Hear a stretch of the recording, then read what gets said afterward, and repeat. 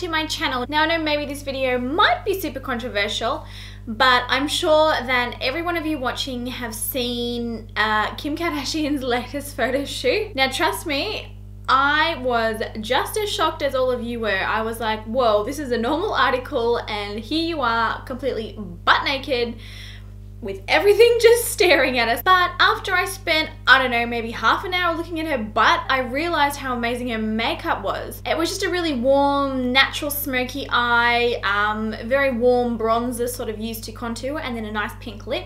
So I thought, why not jump on the bandwagon and recreate her makeup look? It's probably one of my favorite makeup looks that I've seen on Kim. She's normally very over the top, very overdone. I really like the way that the shoot was styled too. She had this funky little top knot bun, the pearls, the earrings, and just the makeup. Everything looked gorgeous. Am I going to sit here and judge her for doing, you know, what she has done? No, but I'm certainly not going to encourage you guys to do that, and I'm certainly not going to be doing it myself.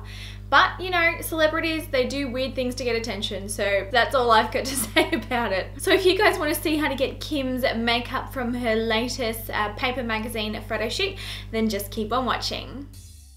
So Kim's skin was obviously extremely photoshopped, but I'm still going to try and get perfect skin just like hers, and to do that today I'm going to use my Benefit Professional Primer. Then over the top of that I'm going in with my Makeup Forever HD foundation.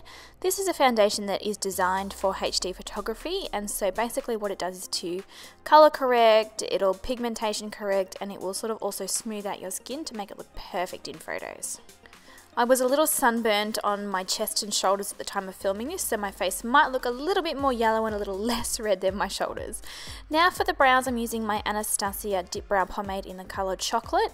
Kim's brows are very on point. They're full, they're thick, they're very angular, so I'm just going to sort of fill mine in to make them look a little bit more like hers and a little bit less boring like my own. I'm now taking a reddish warm toned brown, and I'm going to be sweeping that one all the way through the crease and the upper crease area using windscreen wiper motion. This one here is Morocco from the Anastasia Beverly Hills Amrezy Palette. Any warm tone, pinkish reddish brown will do perfectly. Kim's eyes were very, very warm, very natural, but still there was a really, really warm pinky undertone to the eyeshadow, so do make sure that you work that in. Now taking a more orange based brown, also from the Amrezy palette, and I'm going to be popping that one all over the lid, and then also working that one up into the crease as well, and then using it to darken up the crease with a blending brush. I'm also using a little bit of this one through the lower lash line, smudging it in there, and then I'm going to go back in with a blending brush to buff and haze everything out. It's actually a ridiculously easy eyeshadow look. All you need is a couple of warm browns and a blending brush and you are good to go. Now Kim's lashes always look extremely long and extremely feathery, so to create that today I'm first going in with a couple of coats of mascara and then following that up with a set of upper and lower strip lashes, and here is the finished look. As you can see, it pulls it all together nicely. To widen and brighten my eyes, I'm using a nude pencil on the inner waterline, and then after that we're ready to move on to the face. To conceal today, I'm using one of my most favourite ever drugstore concealers. This is the Maybelline Fit Me Concealer. Honestly, I think this one is way better than most high-end concealers, so if you are in the market for a new one, definitely go and check this one out. This particular shade that I'm using here is number 20 Sand. And then of course, I'm going to buff that one all out to ensure a really nice, smooth and seamless finish. If you want to use your fingers to blend it out, you can do that also, or maybe even a damp beauty blender sponge or another makeup sponge. Yeah, that'll work really well also. And then to keep everything in place, I'm setting the makeup with a nice translucent powder that's not cakey or heavy. Alright, so moving on to the cheeks now. Kim's cheeks were very, very warm toned. They didn't use a taupe type contour shade like she normally uses. They've used a really, really warm bronze. So today I'm using my Maybelline Sun Bronze Bronzer, I think it is. Once again, description bar will have all of the information that you need to know. And then to add a little bit of colour to the cheeks and create that pink glow that she has got going on in the shoot, I'm going to apply this matte blush. This is the colour Desert Rose, and it's the perfect dusky pink.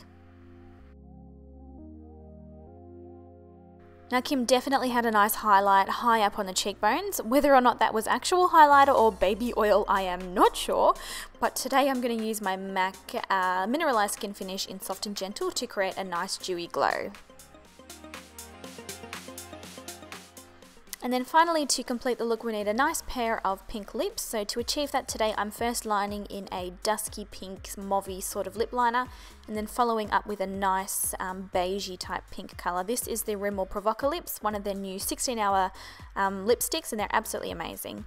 So thank you guys so much for watching the video. Give it a big thumbs up if you did enjoy it, and I'd be interested to know what you guys thought of this absolutely crazy photo shoot. I am certainly dumbfounded. I will catch you guys in the next video. Bye!